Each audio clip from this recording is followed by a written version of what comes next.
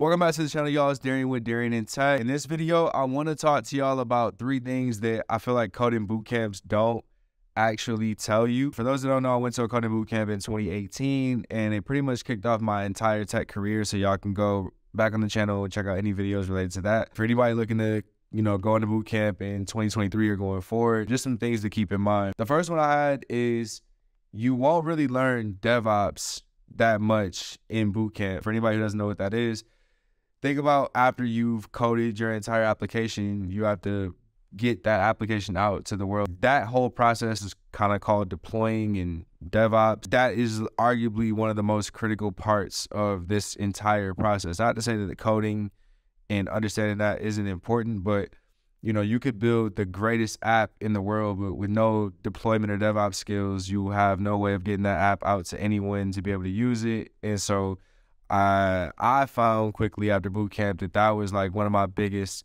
sort of hangups, and just like one of the spots that I struggled the most with after boot camp. But the next thing is that, entry jobs are way more competitive now than I think the boot camps kind of lead students to believe. Like the getting the job part is probably one of the more difficult aspects of the whole boot camp process. And I feel like that part is a little bit undersold, especially with, and we'll go into the next part here, which is my final point, but the career assistance is, in my opinion, pretty like generic and limited at the coding boot camp. The counselor can only do as much for you as what they know, right? Like the information that they have about job searching and about the jobs in your area or the companies in your area, the network they have access to is only as far as they can really go. I don't know how much that really has turned into tangible jobs for people, So in terms of the career assistance, I just feel like it isn't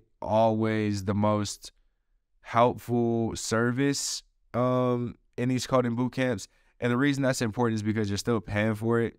Part of your tuition is going towards people having access to career services and career counseling. And so, if you're just going to get like a resume look over, or, they're just going to help you do some mock interviews, those are things that might be helpful, but you can still kind of do that on your own. And so what I found is that a lot of people who find success after the boot camps really have their own kind of tenacity when it comes to like job hunting. They're motivated people, they're applying a lot, they know what sort of jobs they're kind of looking for, they know how to sort of sell their background and their experience to kind of fit, so that basically you aren't just selling yourself as this boot camp grad that just learned how to code so you could get a new job. You want to be able to tell a story from your past and really relate it to the boot camp experience and talk about how that ties into where you're going in the future. So that is something that I feel like is more incumbent on the person to kind of do their own research, to leverage your own network, and again, just be proactive, when it comes to the job search. I don't find that the career counseling and the career advisors at the boot camps are really as helpful as maybe they're marketed to be to people. So just something to keep in mind if you're going in with hopes that you're going to get placed in a job and they're going to just, pretty much make a phone call and get you a job, or they can pretty much just get you hired in any sense. Most boot camps do a pretty good job of saying that they can't guarantee you anything, of course, but I just want to be transparent, or want people to keep in mind that, with all the counseling, all the advising there, even those resources are available to you, you still gonna have to do a lot of work.